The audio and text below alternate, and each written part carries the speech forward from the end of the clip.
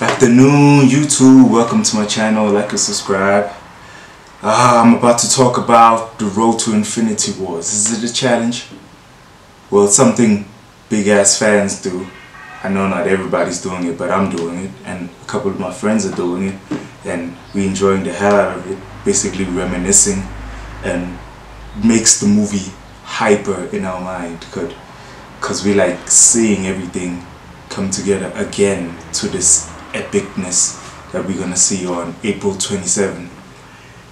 I'm gonna talk about every movie I've watched so far. I'm at the end of phase 2, like I said, like rewatching them. I don't know how many times I've watched each one of these movies, but I've watched them a lot. But I'm just gonna say a quick thing about each one of them, because it's a fantastic franchise. What can I say?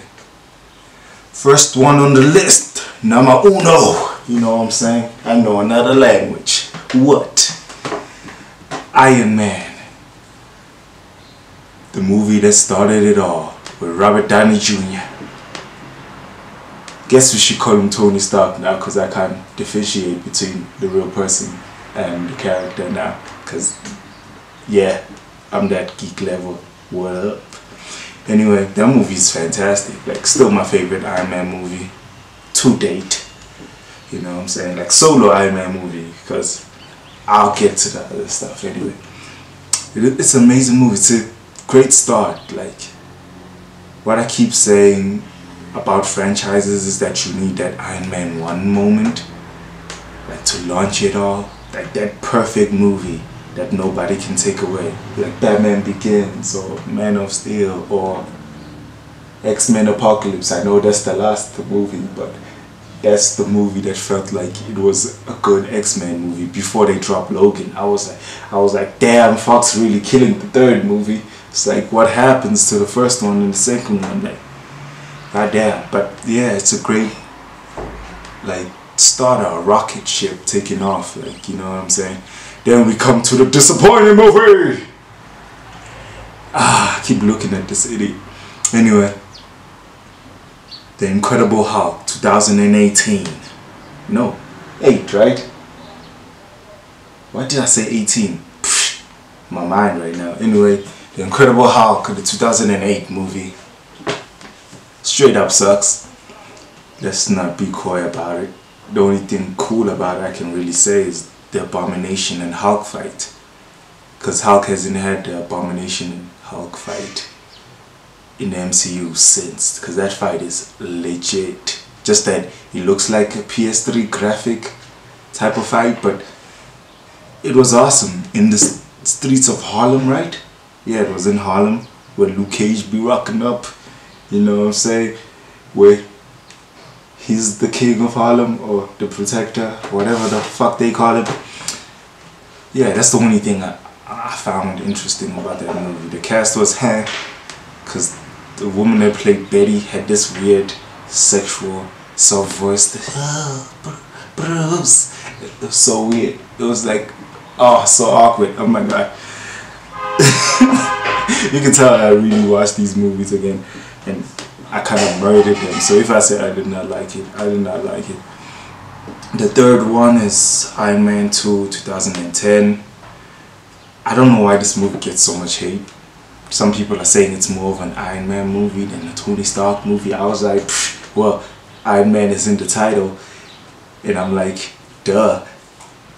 And I understand Whiplash is not the most compelling villain, but Justin Hammer did his justice. I mean, like, he took the villain ranks for me. He was impelling enough for me to be like, huh, Whiplash is kinda his minion, who went rogue.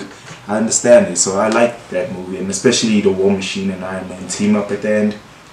That was a spectacle, and that's the best War Machine suit they've had so far. I kinda do like the Age of Ultron one, but kinda, not really, because the face mask is off. I don't like what they're doing with War Machine's face mask now. Like, it was cool and it looked like Iron Man's one, but then they were like, let's differentiate from Iron Man in total and make his face look square. I don't know who came up with that idea, but yeah.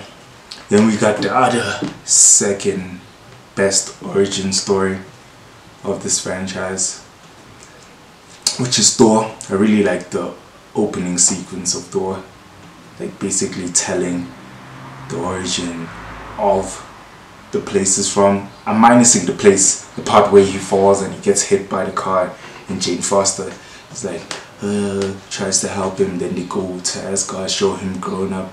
I like it because those two kids that play young Thor and young Loki kind of look like them so much. It's like, where did he find these people, you know what I'm saying? But I like the whole cockiness of Thor.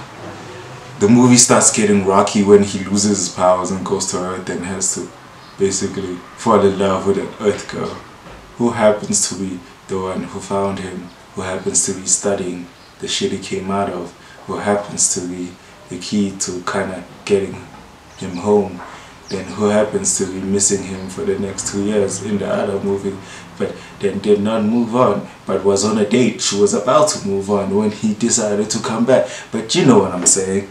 Anyway, I really enjoyed that origin movie, but it wasn't the best, well put together story. I can't say it's Iron Man 1, you know what I'm saying. Then Captain America, the First Avenger. The first time I watched this movie, I thought it was amazing. But after I've watched movies like Winter Soldier, I saw that, Cap was lacking in the action sequences. Because the way they've changed Cap over the years makes the First Avenger look like child's play. This is all I gotta say about that. Red Scar was alright. What else? Bucky was alright here. The only positive I would say was Steve and Agent Carter's romance. I was like, God damn, they're gonna give us one movie, but they didn't. But basically she was aged over 100 years for the next couple of times they showed her, and then boom, dead. Civil War. Savage. Then the big 06, the first Avenger movie. This movie was a spectacle. It's when Joss Whedon was respected as a director. You know what I'm saying? Like, he created the biggest come together moment in cinema history, in my opinion. I think this movie was like still third on the highest grossing list. That's how big it was. I mean, like, this certified MCU fans, I mean, like die-hard MCU fans, that every time they drop a DCEU information, they're like, psh, not better than the MCU. They just that die-hard. This movie was amazing. Everybody got their screen time, and people hate the fact that Hawkeye was basically controlled the whole movie, but I thought that's cool because of the fact that it made Hawkeye kind of badass, because in other movies he's not that badass as he was here, because he was getting eyes, he was fucking up SHIELD agents left and right until Natasha basically fucked his head up and made him remember who he was. I was like, why did you do it, Natasha? Why you want to have all the fun? But you know what I'm saying, this was an amazing movie, and we got Mark Ruffalo, the Hulk we deserve. Like, what can I say? Like, the only thing I hate about this movie in actuality is Captain America's suit. That shit garbage. Oh my god, that shit garbage. That's the end of phase 1. Phase 1 in total was like the best first half of any franchise, because DCEU is struggling first half wise because there's too many people talking over people. Like, I'll make a separate video about my thoughts about the DCEU anyway. Phase 2, we just start off with the third Iron Man installment. People hate this one because they're saying it's more Tony Stark than Iron Man. I was like, goddamn, people, make up your mind. You want more Iron Man? You want more Tony when it's an Iron Man movie? You want more Iron Man when it's a Tony movie? I was like, fuck, why can't Marvel balance it out? Because I see what they're saying, but it's like, really, is that really the reason you're gonna hate the movie? Because I really enjoyed the movie. I liked the Mark 42, but I wonder why he only used Mark 42 throughout the whole movie when he had a shitload of other suits just waiting for him. Because all he needed was Jarvis, and he had Jarvis the whole time. And I was like, come on, man. You had 41 other suits, and you were busy playing with the broken one. You let you and Rhodey go into that thing unarmed until it was too late, then be like, huh, now I'm calling them the cavalry. I was like, come on, man. But I really enjoyed that movie. The only thing I didn't like about that movie was the switch of the Mandarin, because I liked Trevor when he was all bad and stuff. Then out of nowhere he was just this actor or whatever. I was like, come on, man, you're gonna make the white dude the Mandarin? And he definitely like dies the moment he claims the name. He's like, okay, you wanted it? I am the Mandarin. Then Pepper has a dope ass moment which she'll never have again in the movies.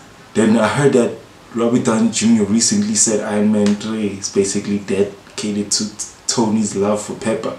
I was like, bullshit.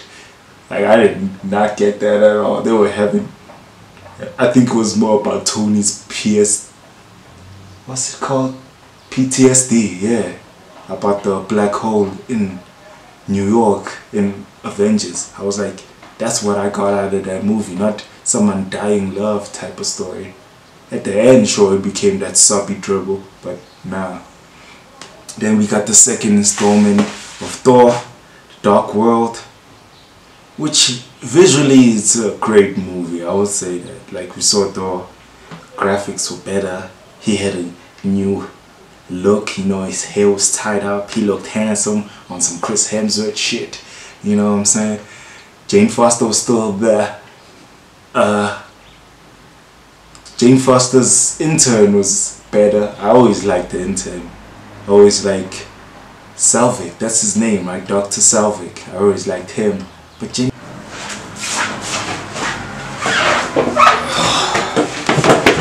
suffered some technical difficulties. It was just bad.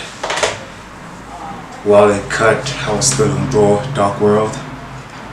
Now the third movie, Phase 2, Captain America Winter Soldier, #1 on my list, numero uno.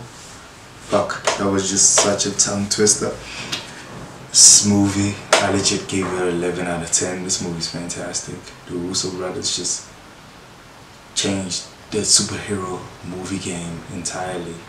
A lot of amazing movies came out of this amazing change they decided to implement.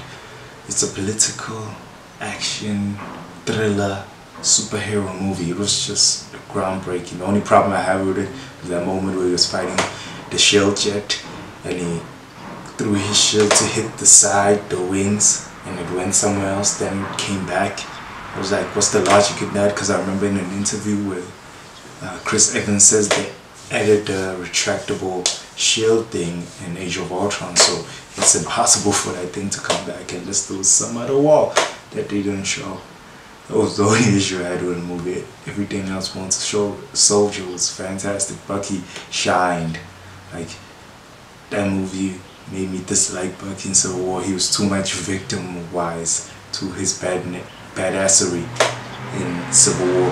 I mean, Winter Soldier. That movie's just fantastic. The introduction of Falcon, the team up between Black Widow and Cap. Like, what else can I say? Alexander Pierce was amazing. Nick Fury had a dope-ass car sequence. Marion Hill had a dope-ass moment when she was at S.H.I.E.L.D. headquarters. Also when she was at the back of that van. That fight sequence between Cap and Winter Soldier next to that van. Oh, that was a moment where he was helping Black Widow. That was an epic moment.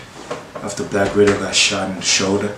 Like, you should really watch that movie if you haven't watched it. Like, that movie's fantastic and it's not underrated. People realize its value. The fourth one is Guardians of the Galaxy. Amazing movie. James Gunn. Like, he was the next wave of the change the MCU was taking.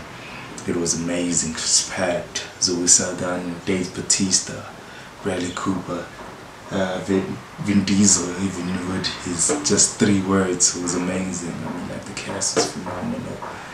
The story was phenomenal. The villain was at par. It wasn't mediocre or anything. He was what they needed. And we got that first glimpse of Thanos. Chris Pratt was his lovable self in Jurassic World and Magnificent 7 and Passengers.